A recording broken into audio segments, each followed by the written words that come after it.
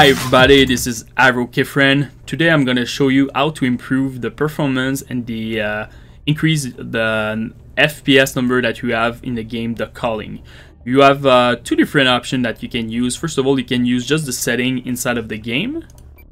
You click settings, go to video, and here you can change whatever you need to change to gain some FPS. So we will do it one by one. For sure, if you don't have a really good computer or you're playing on the old laptop, you will need to change the resolution and go maybe play at 720p, something like this resolution or this, or even less depending on your computer. But and you will gain a lot of FPS with this. Render quality is kind of important. You can maybe save 2 to 3 FPS for each bracket. So if you go to low, you will maybe save 4 to 5. So it impacts your game a lot. Effect quality is not that high, so if you change it, you will maybe like gain 1 to 2 FPS by bracket. Anti-aliasing, post-processing, here you can easy gain 2 to 3 FPS by bracket. So if you want to try, just change stuff in this, but you will see the graphic inside of the game will look a little bit weird, so maybe you just find the perfect balance for you.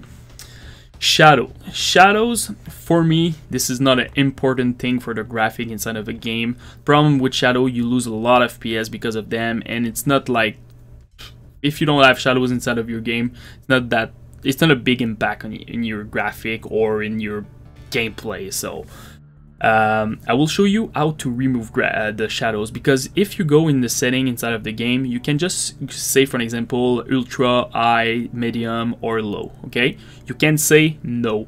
So I will show you after that how can you change that by yourself.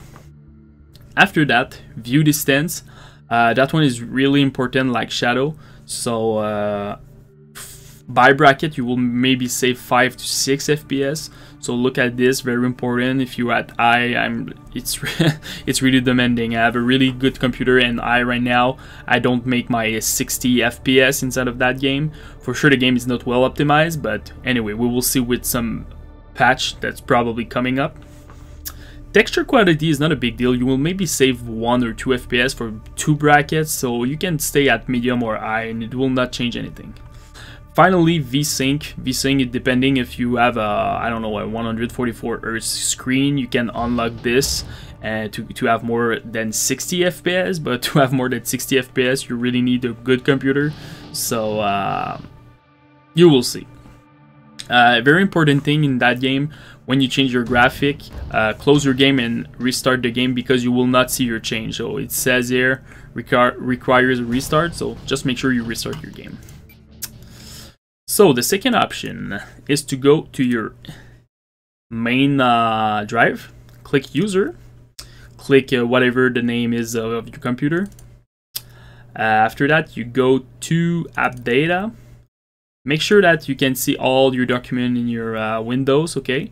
Because normally app data is hidden by default by Windows. You click local. After that, you search for Victory. Victory is the name of the folder of the game.